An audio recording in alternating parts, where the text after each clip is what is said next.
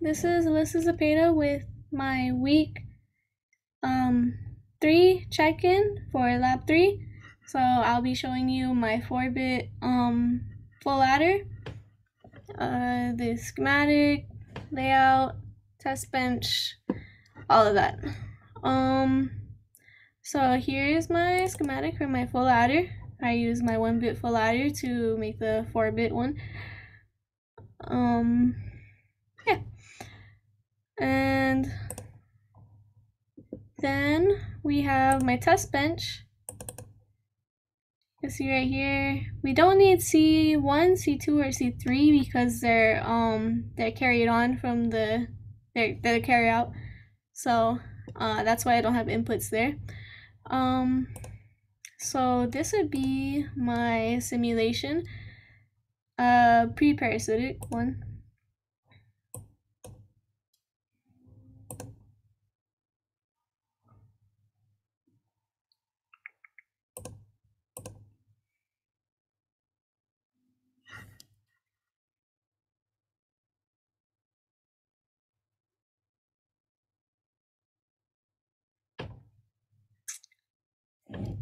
So this is my 4-bit adder pre-parasitic simulation. I have it going from 0 to 200 nanoseconds.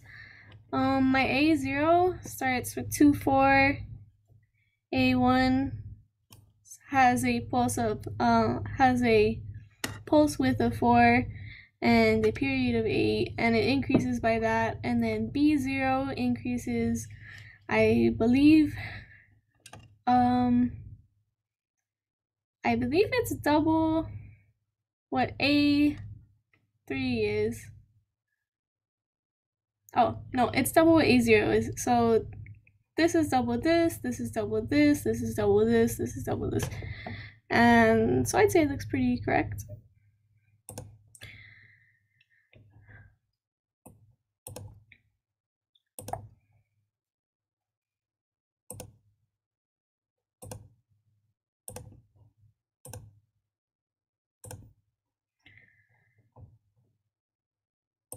Okay, and here is my 4-bit adder layout.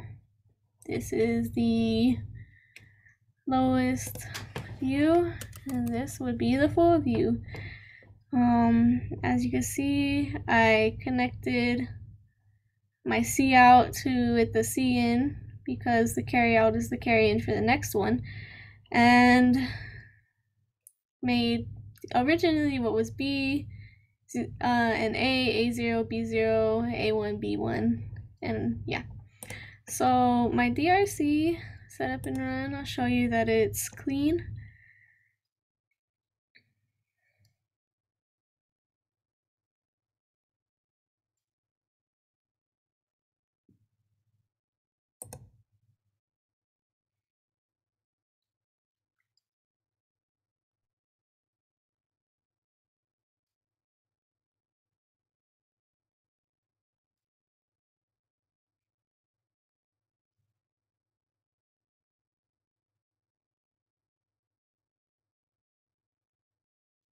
And there it is, saying I have a clean layout. And let's see what LVS says. Just kidding, I already know what it says.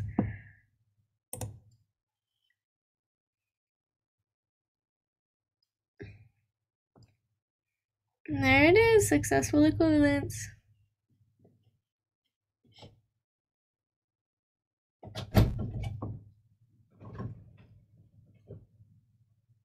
And yeah, so it says it's successful and passes. And then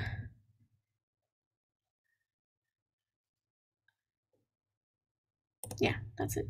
And lastly, I have my parasitic simulation. You can see that it works because there's all the little parasitic view. And then I'll I'll show you the post-parasitic simulation. Oh! This is the wrong file, my bad.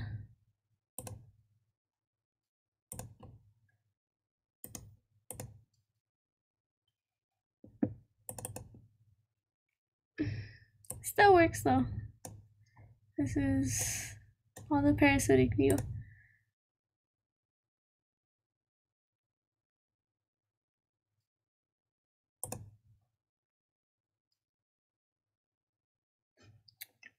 So here's a post-parasitic simulation for the 4-bit full adder, which was what I was supposed to show you first of all. Okay. And then